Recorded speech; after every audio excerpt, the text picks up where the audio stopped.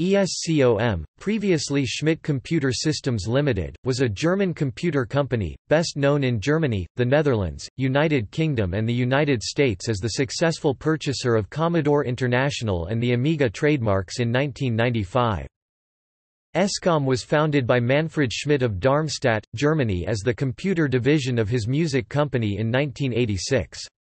It became a separate company in 1991.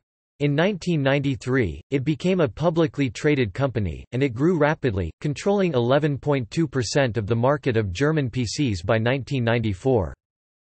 During 1992 and 1993, a British operation was set up with a distribution and assembly base in Irvine, North Ayrshire and a small number of retail stores. These followed the model established in Germany, with small town center shops which would customize PCs to order, rather than the out-of-town superstores and mail-order businesses which dominated the market in the United Kingdom. In February 1995, Escom's retail presence on the high streets of the United Kingdom suddenly expanded massively, when it took over many branches of the Rumbelows electrical chain, which were being sold off by Rumbelows owner Thorn Emme.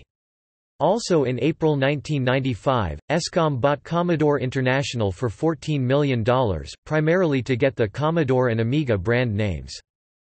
It won a bid for the company over and above a rival bid from Commodore UK's managing director, David Pleasance.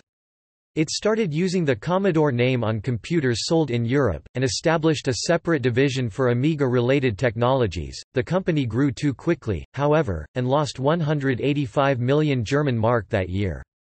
With no bailout from its shareholders, the company declared bankruptcy on 15 July 1996, and was liquidated. The Commodore trademarks were purchased the following year by Tulip Computers, while the remaining trademarks, together with the full set of patents, copyrights and other intellectual property, were acquired by Gateway 2000. See also